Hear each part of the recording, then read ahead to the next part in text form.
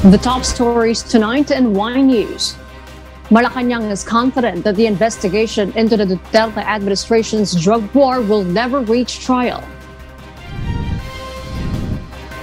The Metropolitan Manila Development Authority admits facing challenges in the pilot implementation of Alert Level 4 in the National Capital Region.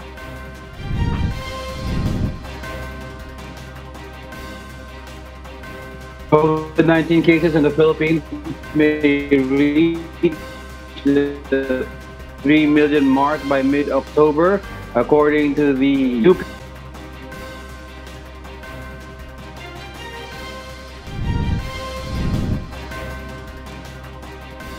Lack of budget prevents the Philippine Defense Department from acquiring state-of-the-art fighter jets.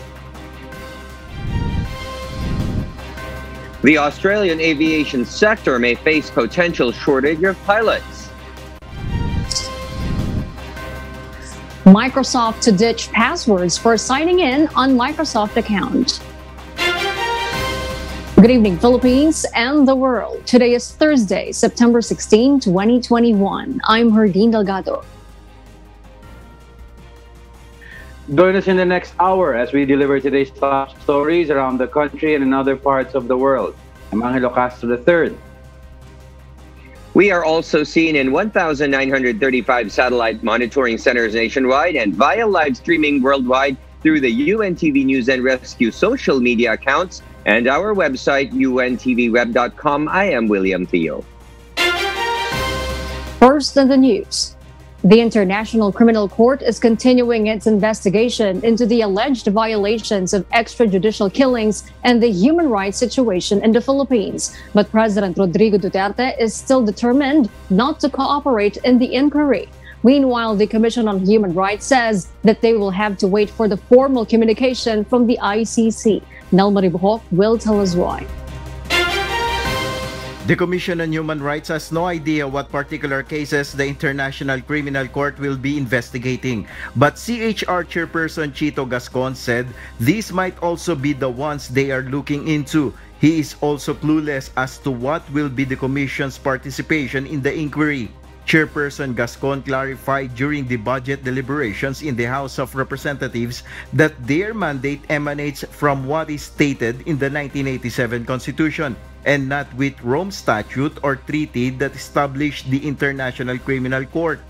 In previous investigations in other countries where there are also institutions like us, the National Human Rights Institution, tinatawag, in the conduct of the investigation of the ICC, there was very little, if at all, interaction between the ICC and the NHRI. The reason being, Your Honors, is our mandate is within the mandate of our Constitution and our laws. Their mandate is with respect to the Rome Treaty and the what's called the international crimes defined in that treaty. Nonetheless, Gascon assures that if they receive a formal communication and request from the ICC, CHR will take whatever they present in that formal request under consideration at the appropriate time. Meanwhile, Malacanang is confident that the investigation into his drug war will stay stuck pre-trial chamber and will never reach trial. Presidential spokesperson Harry Roque also maintained that the ICC has no jurisdiction over the country because of the Philippines' withdrawal from the Rome Statute last March 17, 2019. Wala pong reaksyon ng presidente dahil sa mulat-mula niya, sinasabi niya na siya ay mamamatay muna bago siya haharap sa mga dayuhang mga West. No? So, ang aking prediction po, matutulog lang po yung kasong yan dahil in the absence of cooperation, lalong-lalo na sa kapulisan, wala po talagang ebidensya na makakanap. CHR disclosed that it has taken cognizance of a total of 3,423 alleged extrajudicial killings linked to war on drugs from May 2016 to August 31, 2021. Nel Maribuhok, UNTV News and Rescue. We serve the people, we give glory to God. President Rodrigo Duterte admits there is corruption in the government. However, he vouches for the integrity of his cabinet members by saying none of them is corrupt. Rosalie Cos will tell us why. President Rodrigo Duterte instructed Solicitor General Jose Calida to write to the Commission on Audit to formally ask to go over the records of the Philippine Red Cross or PRC. The president wants to know why the PRC charges those who need blood even though they get it free from donors. President Duterte went on to accuse Senator Gordon of using the agency's funds for his political gains. Gordon is the chairman of the humanitarian organization in the country. Mahilig kayo magpa-bloodletting. Isang batalyon na pulis, isang batalyon na army.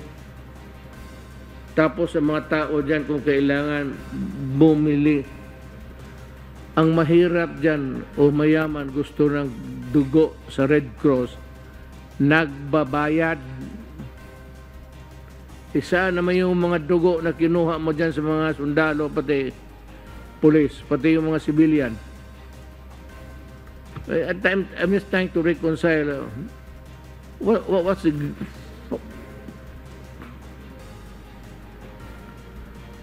Magbayad ka.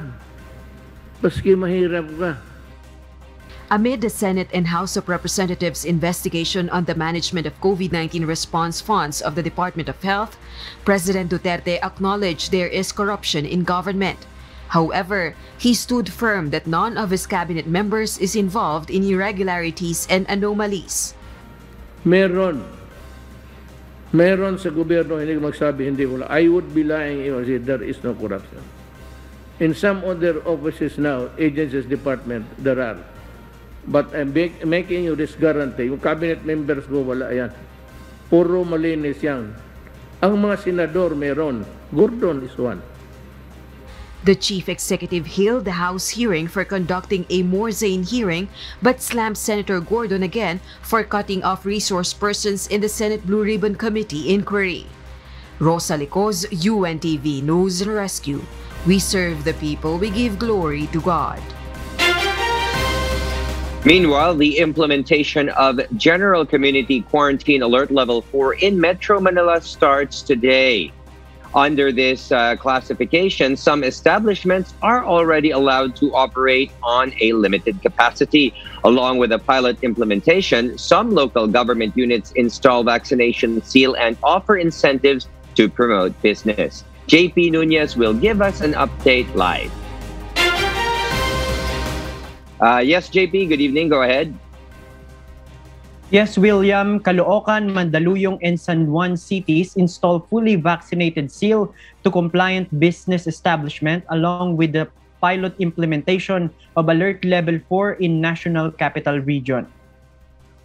100% vaccination seal means employees of a business establishment are fully vaccinated. San Juan City will also give incentives to fully vaccinated customers.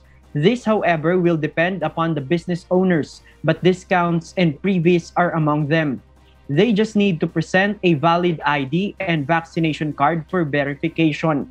The Department of the Interior and Local Government said restaurants and other establishments should check the vaccination card of customers if they are fully inoculated to avail the indoor services. But San Juan Mayor Francis Zamora issues a warning against those who will try to present fake vaccination cards.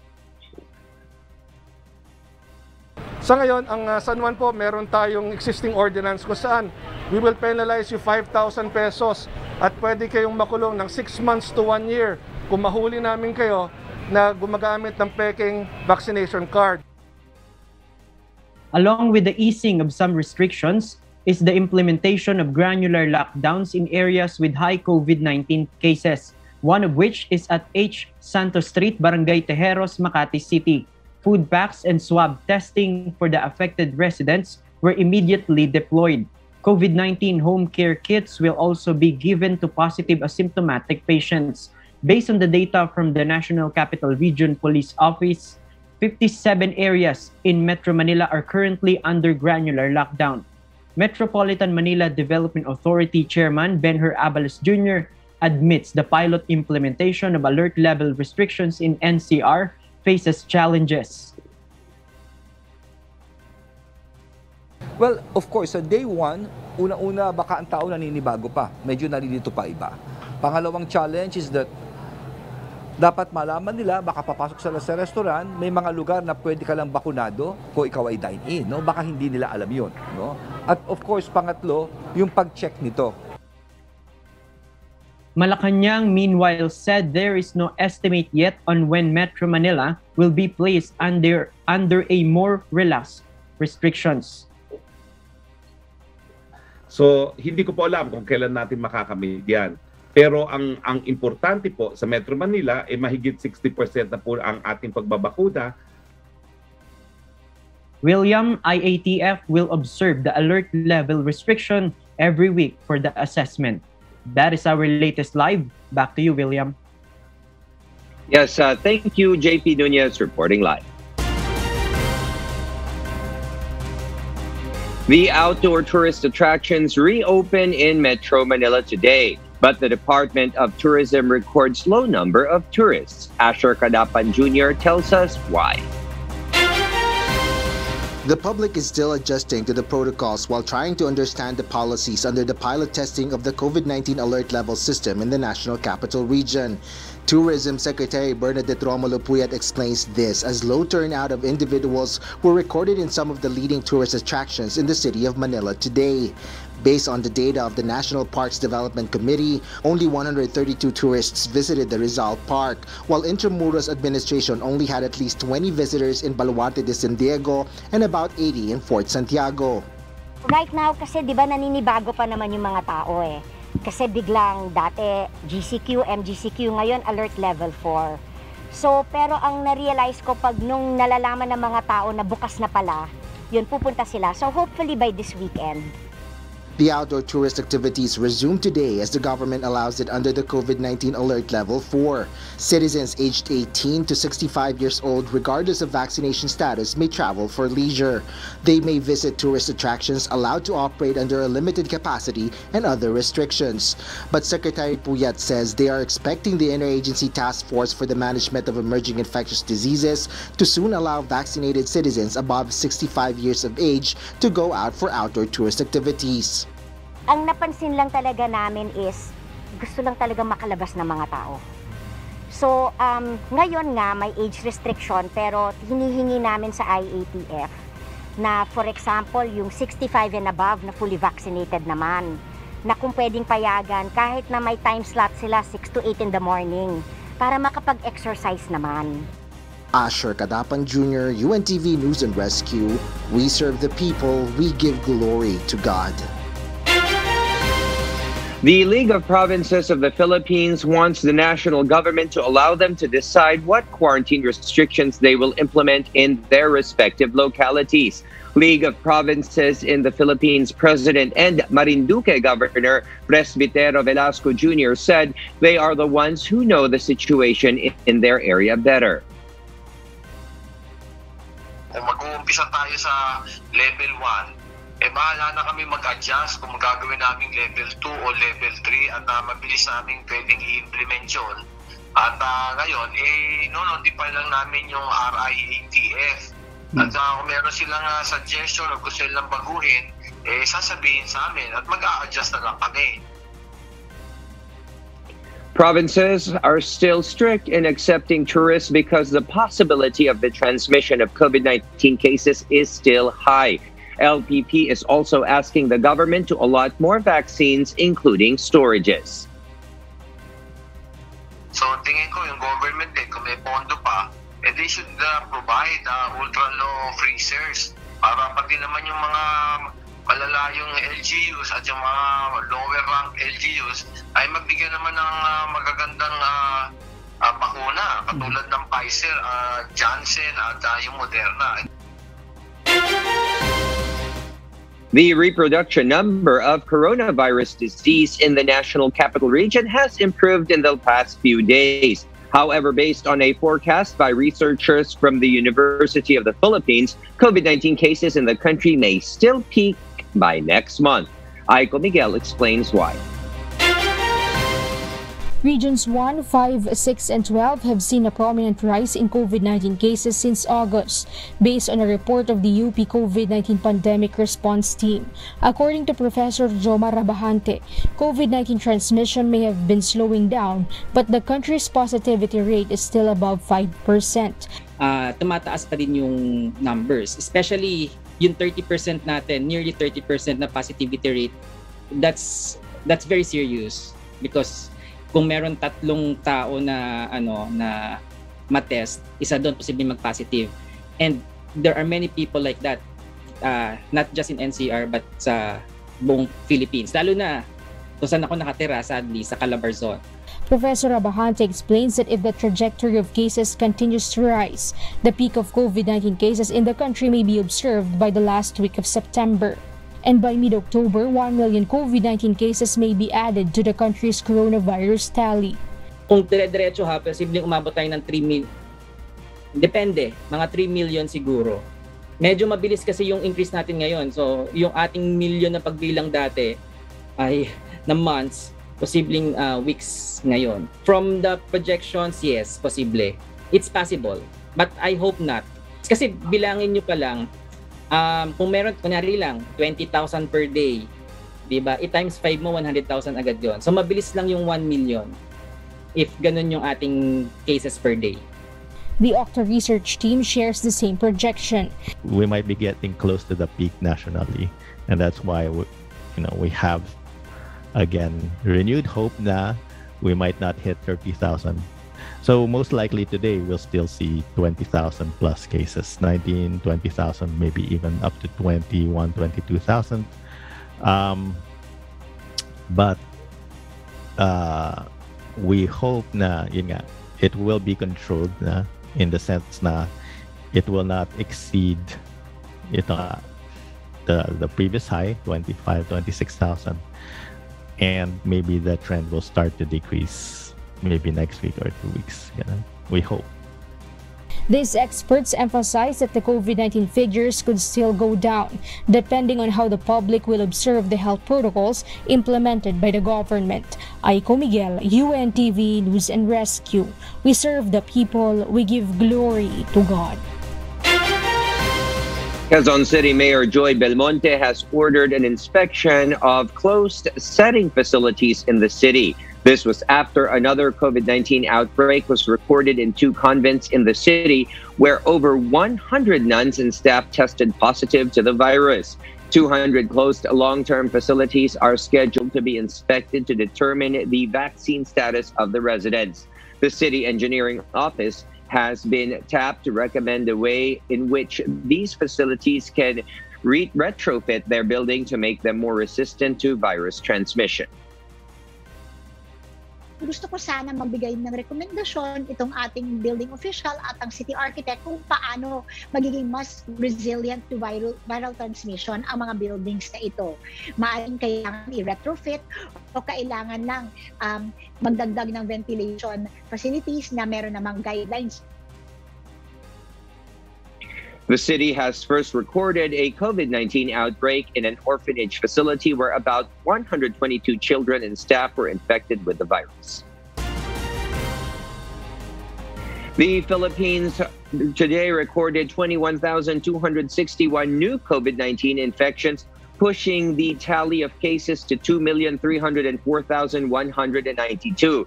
The Department of Health, or DOH, said the additional cases pushed the country's active tally to 177,946. Of the active cases, 86.1% are mild, 9.2% are asymptomatic, 2.65% are moderate, 1.4% are severe, and 0.6% are in critical condition. Meanwhile, total recoveries rose to 2,090,228 with 13,644 new recovered patients. Fatalities climbed, however, to 36,018 after 277 more patients succumbed to the viral disease. Meanwhile, the overall global COVID-19 caseload has 226,445,291. while the deaths have surged to 4,661,137, according to the Johns Hopkins University. The U.S. is the worst hit country with the world's highest number of cases and deaths at 41,538,934 and 666,624 respectively, according to the CSSE, followed by countries like India and Brazil. And meanwhile, the Presidential Communications Operations Office has agreed to submit to the Senate its draft measure seeking to ban trolls. This as some senators questioned its hiring of over 8,000 contract of service employees. Harleen Delgado will tell us why.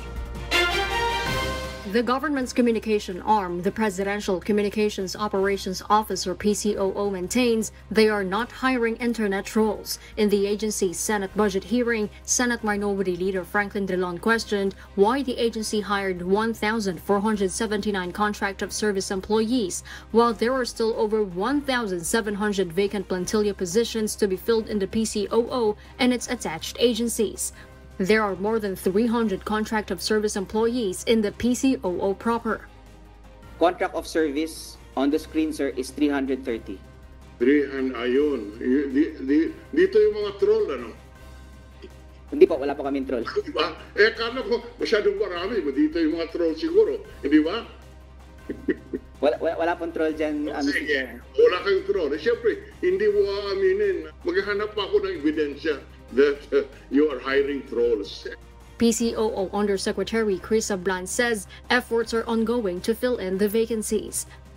Right now, we are reducing the number of contract of service by absorbing many of our contract of service as regular plantilla. But the items are still open for filling up. The senators have asked the agency to submit the information of the contract of service employees, including the daily time records, to ensure that they are legitimate and real employees. Drilon has also asked PCOO to submit a draft bill seeking to ban and penalize trolls. Assuming, I take it that you are telling us the truth, that you have not budget for trolls. Do you think we should enact a law which will ban troll farms and penalize those who engage in the troll activities? Would you endorse that? Yes, Mr. Chairman. I think it's a good idea to enact something like that, or even perhaps go beyond it by penalizing people who spread fake news. In July, 12 senators filed a resolution seeking to probe the alleged use of public funds to fund troll farms. Harleen Delgado, UNTV News and Rescue. We serve the people, we give glory to God. The Bureau of Internal Revenue is currently investigating around 250 social media influencers. Department of Finance, in a statement, said the BIR has issued letters to authority to check if they have been paying taxes. This after the country's tax collection. Bureau cited reports that some influencers have not been paying their taxes despite earning huge incomes. Social media influencers are classified as self-employed individuals, and their earnings are generally considered as business income. The Armed Forces of the Philippines and the Philippine National Police continue its efforts to prevent any terror threat in the country, but the government is unlikely to procure additional state-of-the-art fighter jets due to budgetary constraints. Leia Ilagan tells us why.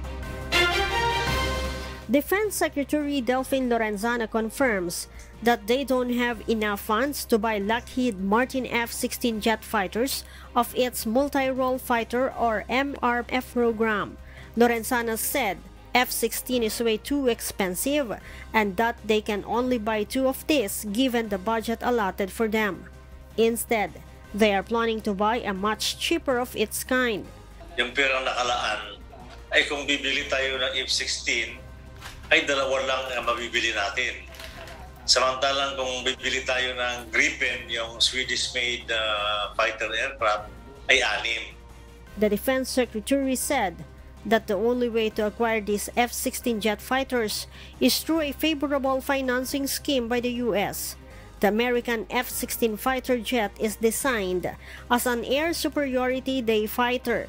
It is a very good aircraft that even new or rookie pilots can operate and land it safely, while the Swedish-made Gripen does well on list of both BVR and dogfighting combatants. Both has a top speed of Mach 2.0 and can carry different kinds of bombs, missiles, and sensors. It is also armed with a 20mm cannon. F-16 fighter jet cost between $12 million to $35 million or 598 million pesos to 1.7 billion pesos each. Leia Ilagan, UNTV, News and Rescue. We serve the people, we give glory to God. The Department of Foreign Affairs said 3 more Filipinos have been evacuated from Afghanistan last weekend. Of the 20 Filipinos remaining in Kabul, 18 have expressed their intention to stay for work reasons, while 2 are requesting for repatriation. In a budget hearing at the Senate, Foreign Affairs Secretary Teodoro Locsin Jr. said some of the Filipinos who intend to stay are part of the international humanitarian group Doctors Without Borders. Locsin adds a total of 191 Filipinos have been evacuated with the help of employers, partner countries, and the OFW's initiative. I thank our OFWs, our overseas Filipinos, because before we knew it, they had found their own accommodations in flights getting out of Kabul before we could even help them. That's one thing about the OFWs, high performance, low maintenance. The DFA assures the Philippine Embassy in Islamabad, Pakistan continues to monitor the status of Filipinos in Afghanistan and stands ready to assist them anytime. Alert Level 4 is still up in the Taliban-led country. The Commission on Elections has disclosed that there are about 6.5 million deactivated voters in the country. Thus, Comelec Commissioner Maria Rowena Guanzon urges them to grab the opportunity to be reactivated. Para mag-reactivate, hindi na kailangan pumuntang Comelec office, mag-email po kayo sa inyong election officer. Nakikiusap po kami sa lalo na sa mga senior citizens, PWD at mga buntis na kung pumila po kayo, kailangan ipaalam nyo na nandyan kayo. Huwag po kayong mahiya, pumunta kayo sa courtesy or express lane dahil priority po kayo.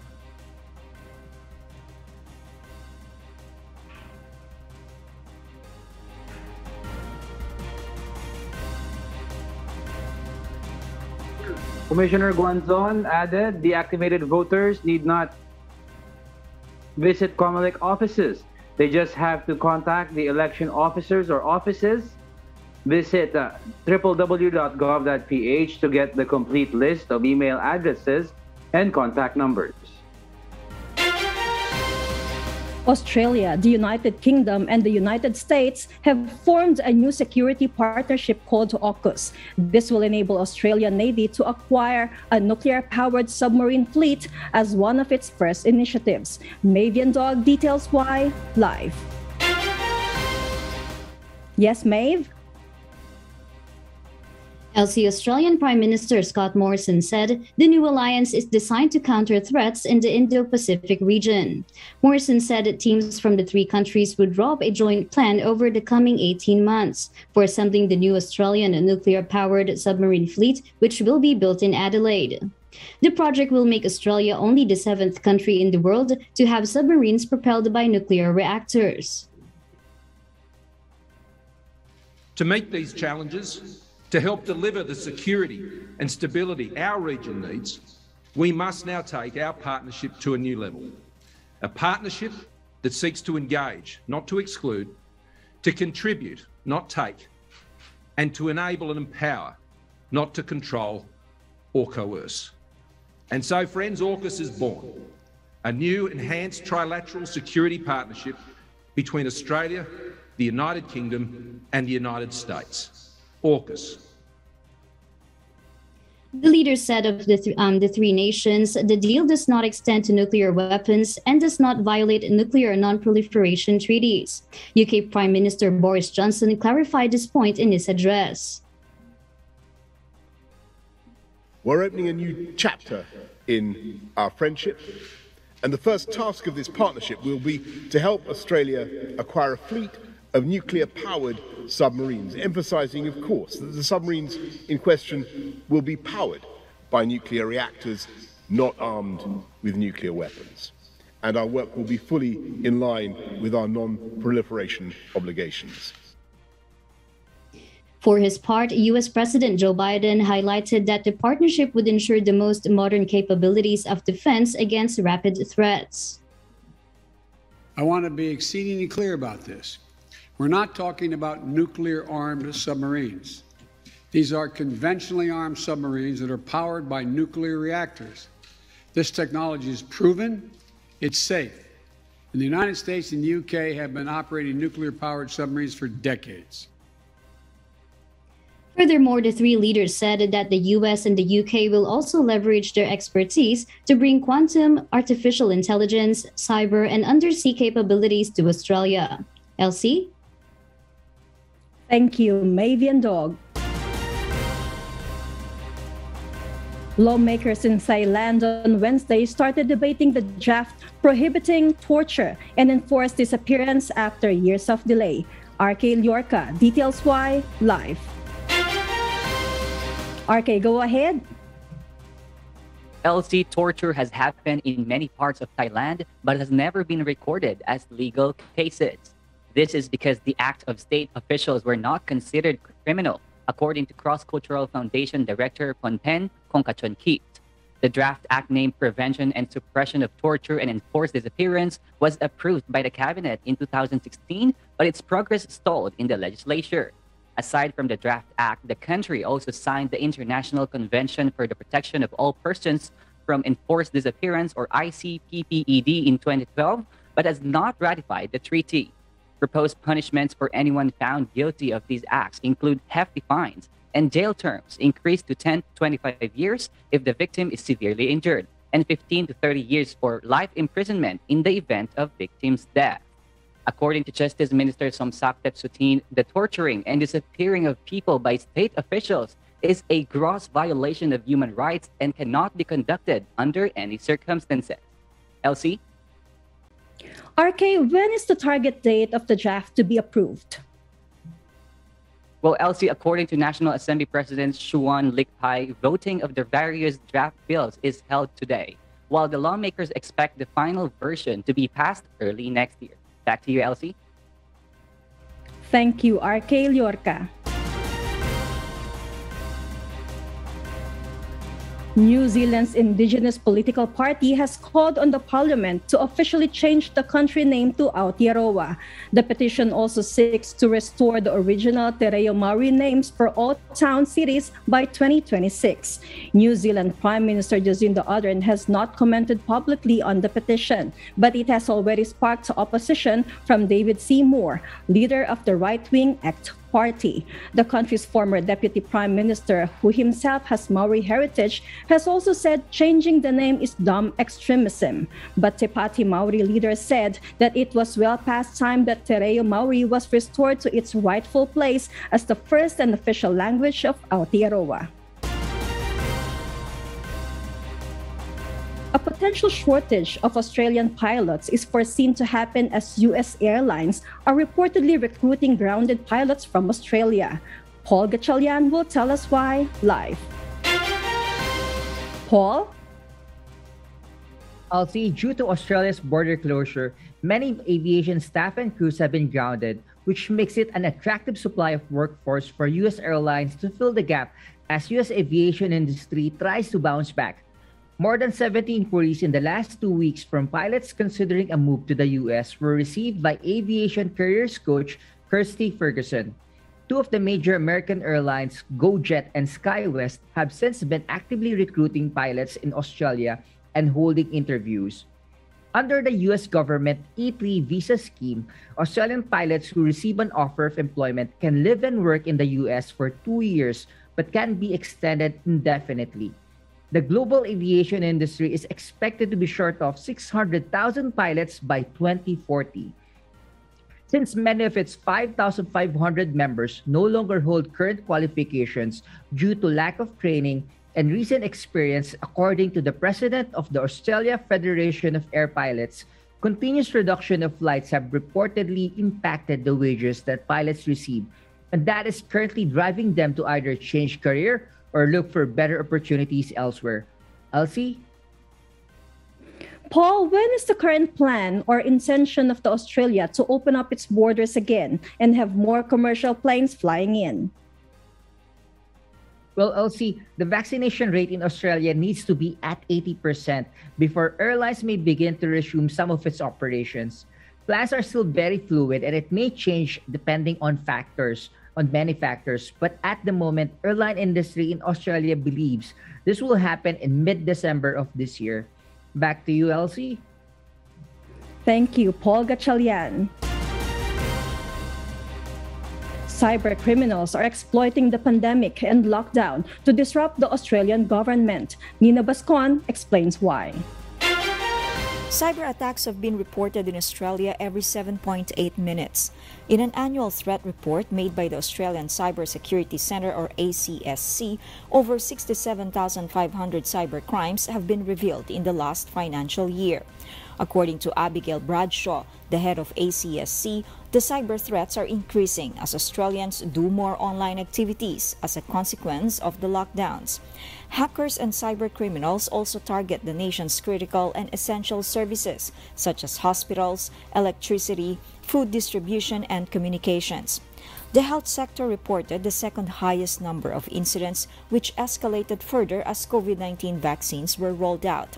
Moreover, according to Assistant Defense Minister Andrew Hastie, cyber infiltration remains one of the biggest threats to Australia's national security and democracy. Meanwhile, the report also states that over $33 billion have been lost from businesses and individuals due to cybercrime throughout the year. Nina Bascon, UNTV News and Rescue. We serve the people, we give glory to God. Multinational technology corporation Microsoft announced in their website that they will ditch passwords for signing in on Microsoft account. Jane Robles tells us why live. Jane? Elsie, nobody likes passwords. Aside from being inconvenient, it is a prime target for attacks. This was according to Microsoft Corporate Vice President for Security, Vasu Jakau, when they announced the new sign-in option for Microsoft users that is expected to roll out over the coming weeks. Users have now the options to log in passwordless and use the Microsoft Authenticator app instead. The app will send a verification code to their phone or secondary email address. A biometric-based technology called Windows Hello is another option for a passwordless sign-in, where users only need their face, eye, or fingerprint to log in. Microsoft first removed password for commercial users in March this year, but have finally decided to ditch it to all Microsoft users to address the common problems associated with it. This includes the inability to remember complex passwords, while two simple passwords are open for hackers to attack. Password attacks amount to a loss of $18 billion annually, with 579 hackers stealing online accounts for every second. Microsoft said that people can always go back to using a password if they opt to, but is certain that the future is passwordless. Back to you, Elsie. Thank you, Jane Robles. And those are the reasons behind the news in other parts of the globe. I am Elsie Marcos, live from Auckland, New Zealand. Good evening. And before we close, we will leave you with the final word, giving glory to God. From the book of 1 Corinthians, chapter 16, verse 14, it says, "Let all your things be done with charity."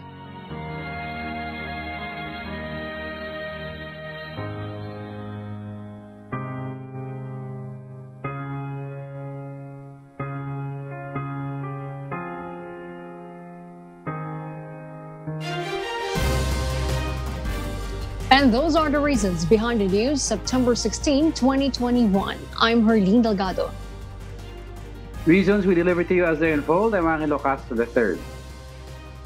And because we need to know, we will always ask why. I am William Theo. We serve the people. We give glory to God. Yung perang nakalaan ay kung bibili tayo ng F-16 ay dalawa lang ang mabibili natin. Samantalang kung bibili tayo ng Gripen, yung Swedish-made fighter aircraft, ay 6. Well, of course, sa day one, una-una baka ang tao naninibago pa. Medyo nalilito pa iba. Pangalawang challenge is that dapat malaman nila, baka papasok sila sa restaurant, may mga lugar na pwede ka lang bakunado kung ikaw ay dine-in. No? Baka hindi nila alam yun. No? At of course, pangatlo, yung pag-check nito. Wala pong reaksyon ng Presidente dahil sa mulat mula niya, sinasabi niya na siya ay mamamatay muna bago siya haharap sa mga dayuhang mga West.